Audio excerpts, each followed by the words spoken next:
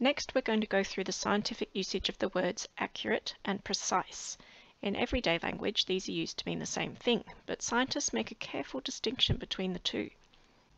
The statement that Australia is in the southern hemisphere is accurate, but not very precise.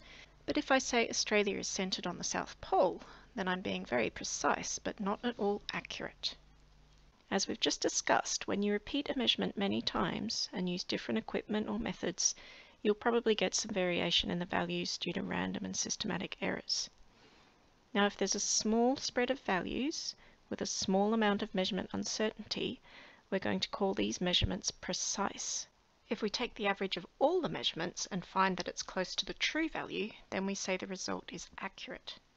Now, precision and accuracy are not the same thing. It's possible to have experiments that are very precise but not accurate, and others that have low precision but where the average of many measurements is spot on the true value.